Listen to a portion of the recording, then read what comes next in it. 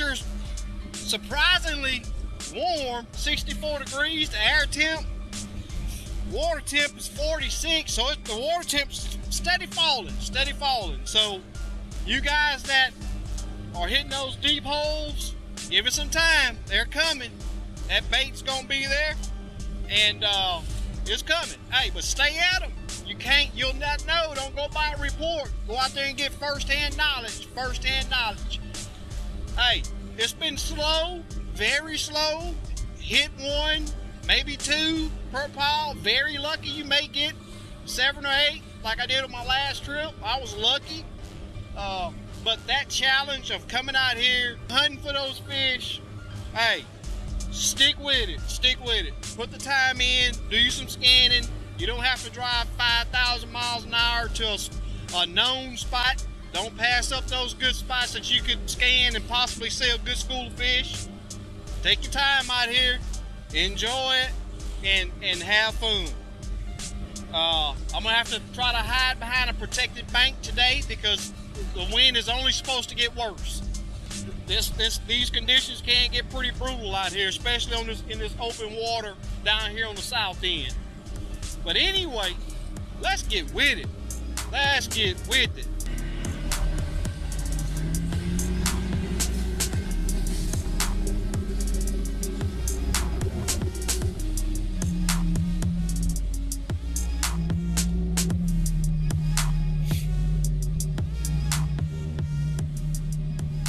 I'm willing to bet that's all crappie mixed in with all that bait down there. So here I'm adjusting my lower range since I run it in manual. Running it in manual makes it a lot easier to read since the screen don't jump up and down like it does when it's in auto. I talk about that in depth on my look at that how to set a fish finder video. I'll put a link right here in the corner for those of you that haven't watched it. It's a very long video, but it has a lot of good information in it. I'm willing to bet that's crappie down there. It's like I say, guys, you want to use that 2D right at 40 feet of water.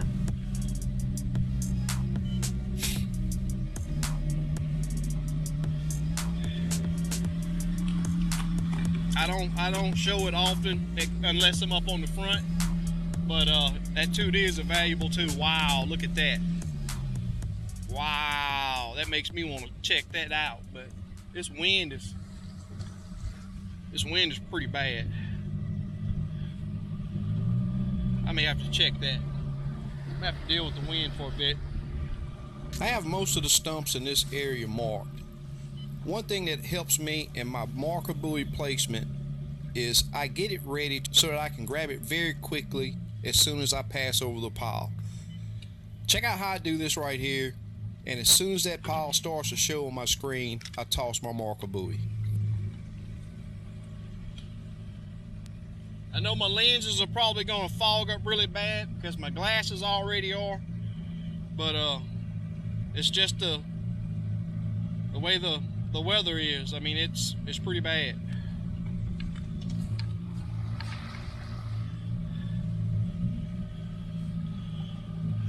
That looks pretty good. We're gonna check that out.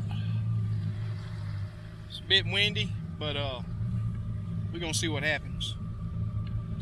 Keeping in mind the wind direction, as soon as that stump started to appear on the screen, I tossed my marker upwind of it.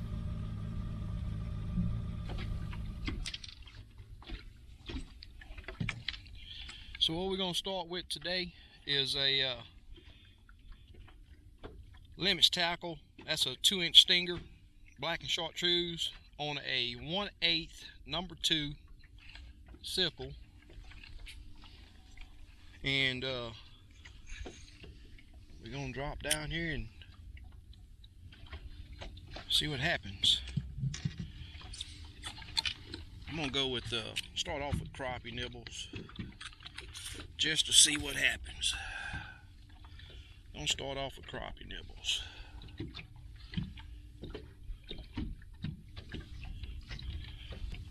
That wind seemed like it's going to die down a little bit. It'd be nice if it does. They called for 8 to 9 miles an hour today, but I always double it from what they predict because they usually never get it right. It's always more than what they'll predict. So, and what's been working really good for me here lately, guys, is swimming my bait, and it's been working pretty good for the fish that I've been catching. So, I mean, it's just not a great bite, but what I am catching has been they've been reacting to me swimming my bait. Not a lot of action. Yeah, wind. It'd be really nice if it die on down. It looked like it's gonna die down. So here's another lonesome stump out in the middle of no man's land. This is what I do, guys, and when the bite gets tough, like right now, the big piles are just not holding active fish. These small piles, you'll pick some fish up, possibly 4 or 5, possibly 1, but these stumps hold fish, and when the bite gets tough, this is where I go. And by the way, this is the exact stump that I caught that big blue cat off of. You'll see me get hooked up on it here coming up. Also, I'm gonna do the giveaway drawing for that giveaway right now. So to be entered in this giveaway, all you had to do was type in your comment talking catfish. And one thing about fishing deep, oh, there's a fish on that. Come on out of there. There's a fish. Oh boy, here we go, y'all. Big old cat. I'm sure big old cat. Let's put some pressure on it. Work this Denali and those old hooks from Limits Tackle. Oh boy.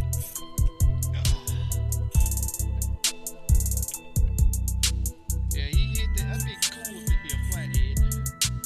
It's not fighting like a blue.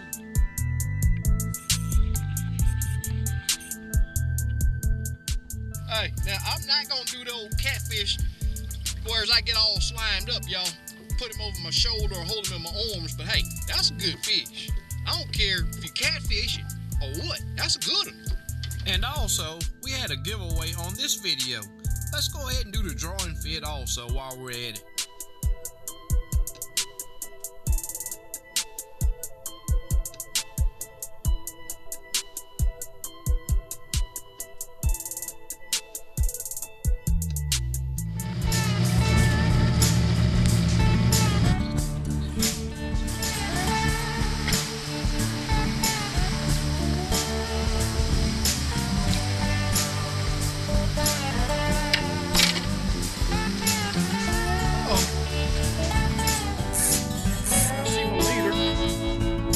Big goo I'm willing to bet.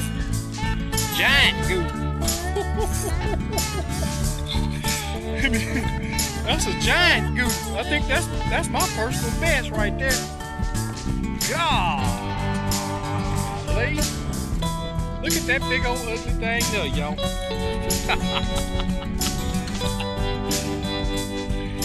Hey, that's a test on the Denali and the look at that big.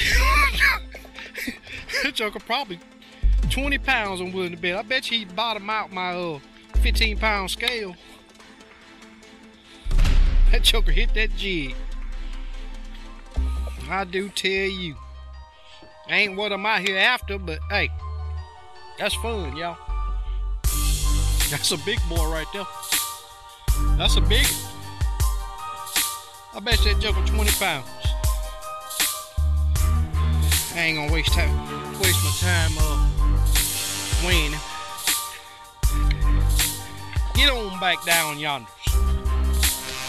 Don't mess my jig no more. Oh, I got a surprise for you. It's a point. I've always heard the old timers say that if you're catching goo, I mean there's some crappie down there. So let's see.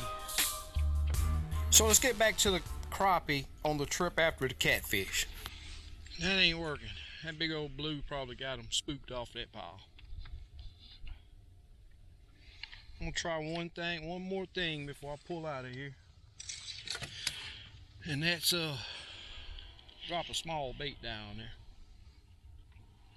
So some of you may not have the patience to sit here and watch how patient I must be to get bit on these crappie, or even more so, how patient I am figuring out what it's going to take to get these fish to bite.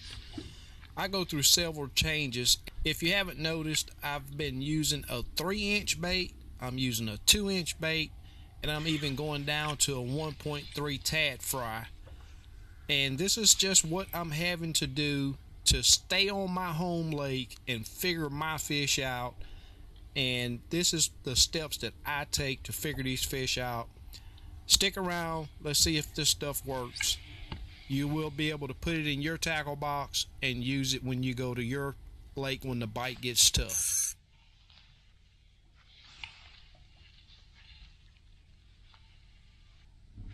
That ain't working. You're gonna drop down here on a stick, y'all. It's just a stick. So I'm giving these baits about 5 minutes each, working the depth, giving different actions, and regardless of the action that I'm giving, remember the water temp here is 46 degrees. So I'm keeping my presentation very slow, not giving any fast action, as there's no bait fish down there moving fast in 46 degree water temps. This is one of my beliefs. When the water temp gets cold on several lakes, the bait fish becomes very lethargic, and the crappie don't have to put in work to get a full belly, and that reduces their feed time. And you're going to have to get that bait in those fish face and really entice them into feeding. So a slow presentation is the best way to go. I don't know what kind of birds these are, but I guess they want to entertain me this morning. Thought that one was going to land on my rod a while ago.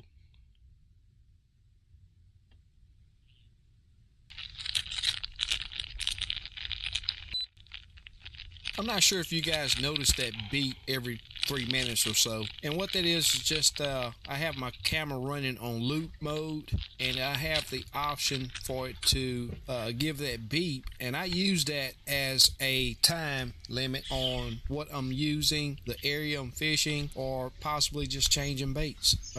Great idea to have even a stopwatch that gives you a time limit on not getting bit on what you're using.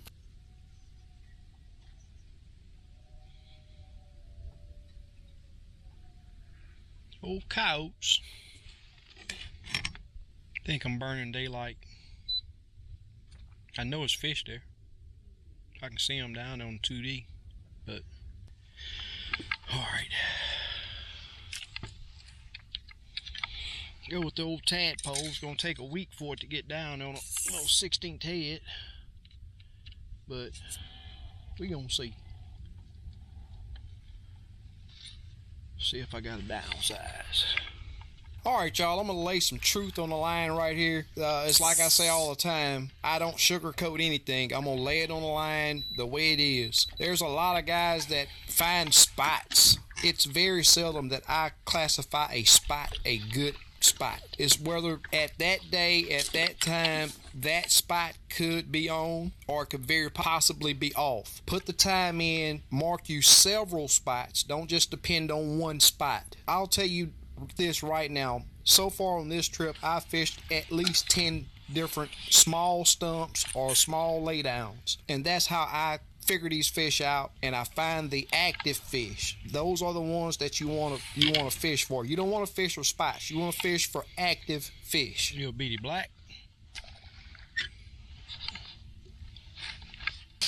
Tough bite, y'all. Tough bite. Bam. See if that makes something happen. As you can see, this is a very foggy, misty, highly overcast day. Most would think that a dark bait may be the option to go with, but as you've seen, I pull that very bright chartreuse bait out. Let's see what that thing does. Oftentimes I go against what's the norm, and let's see if it works out.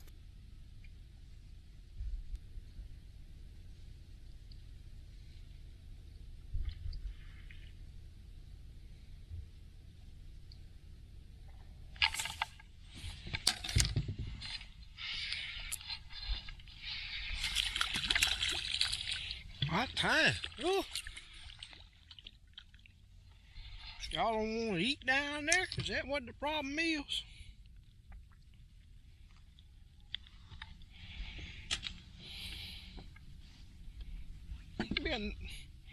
You'd be a sandwich, I'm willing to bet. Little manger. Y'all know the saying, we gonna check. Oh yeah, 11.5. Be one for the box.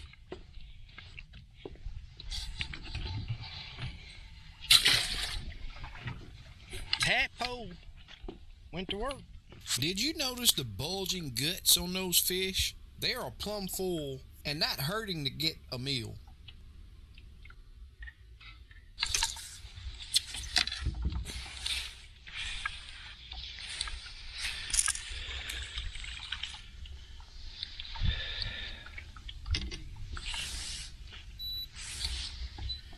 Well,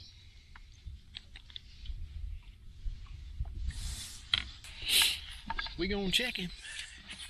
He gonna be close. Oh yeah, he right there. He's harvestable. So the cold front blew through, and let me tell you, that temperature's dropped. I had to put my coat on. I'm glad I brought it. I know that this morning when I launched, it was 64 degrees, the air temp. And I'm willing to bet it's probably in the 40s right now. Low 50s, high 40s, I'm willing to bet.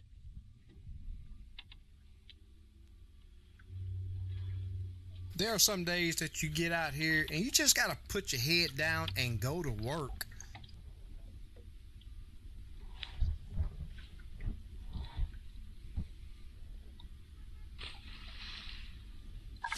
There we go.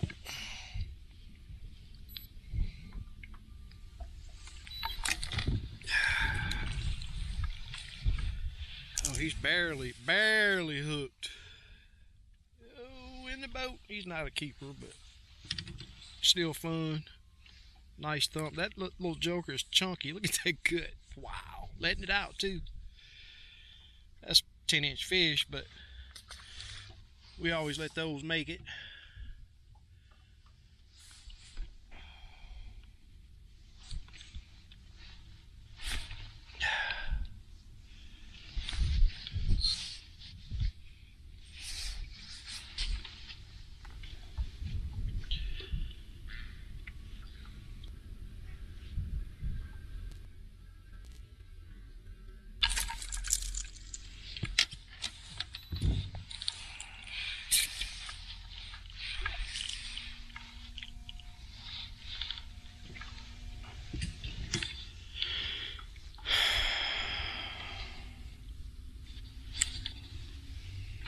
Yeah, a little chunky 10-incher.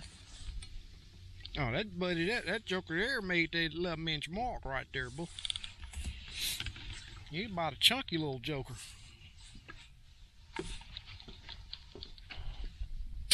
Guys, I'm telling you, these small, when I say small, I mean small. This is stuff that I've had marked for years, and the only times that I really spend the time to locate it and stay on it and fish it is when the bite is super tough.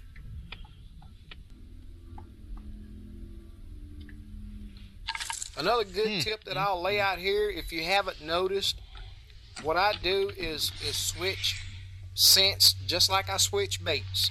It makes a huge difference at times.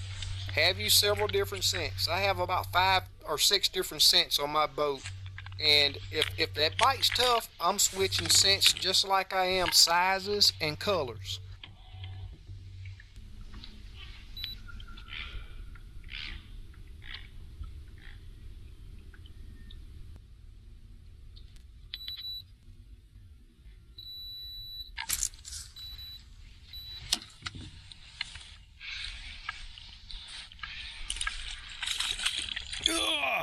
There we go.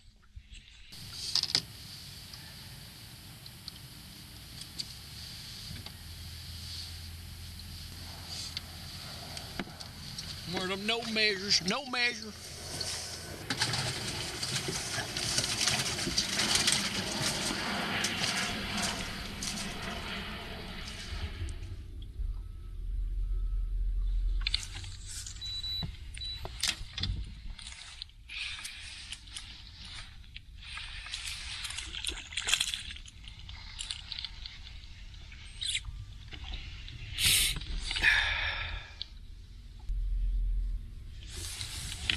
Mm-hmm. Bam.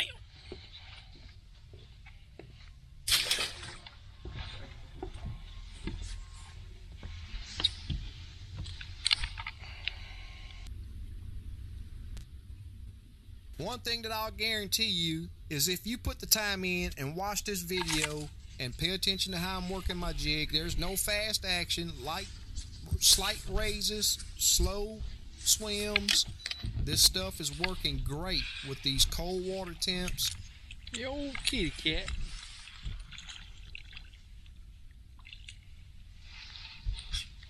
Old channel cat. Why are you on my brush pile?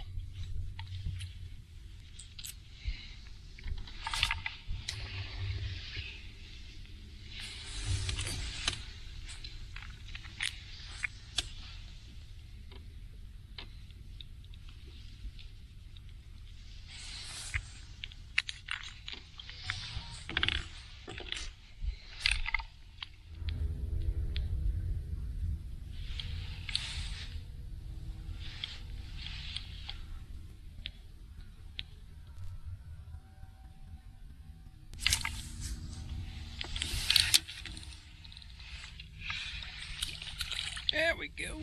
Mm-hmm.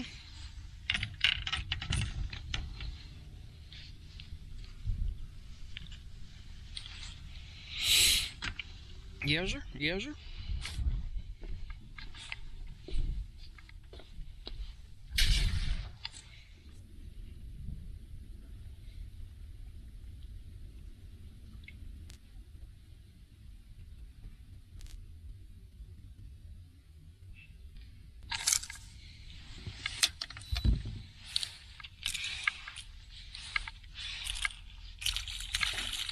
This Limits Tackle Monkey Milk with a purple hue and a 1.75 stinger tail is by far what worked the best on this day.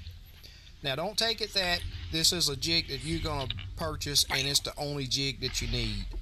As you've seen, I went through several different colors and several different sizes of jigs before I found a decent bite on this day. Well, I hope to hear that you enjoyed the tips and tricks of what is working for me. And I hope to hear that you put them to work. To be entered into a giveaway, type in your comment what tips you feel will work best for you. Also, guys, if you enjoyed this video, please consider hitting that thumbs up and also consider subscribing if you haven't. As always, more coming soon.